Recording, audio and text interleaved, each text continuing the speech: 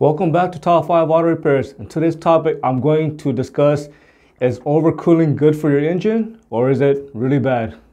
To summarize everything, basically overcooling is when your engine is just running too cold. This can be caused by a number of different factors such as stuck open thermostat, missing thermostat, faulty radiator relays. It can be caused by faulty coolant temperature sensor, fan switch, fan clutch, and so on. Overall, overcooling is actually bad for your engine. I know there are times that there are guys out there that's going to remove the thermostat because it is stuck closed and they don't want to spend that extra money to buy a brand new thermostat. Well, I got bad news for you.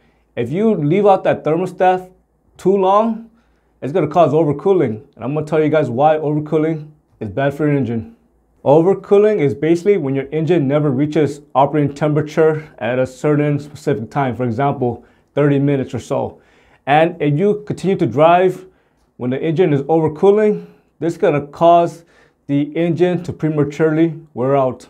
It is important for that engine to reach engine operating temperature, because if the engine does not reach engine operating temperature, the metal inside the engine cannot properly expand. When it cannot expand, it cannot take up that clearance.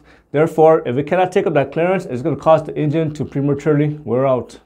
For example, a lot of components inside the engine can start to wear out. For example, the piston ring can start to wear out, the cylinder wall can start to wear out, the engine bearing can start to wear out, the top end of the valve train, such as the valves, such as the lifters, and all of that can start to wear out as well.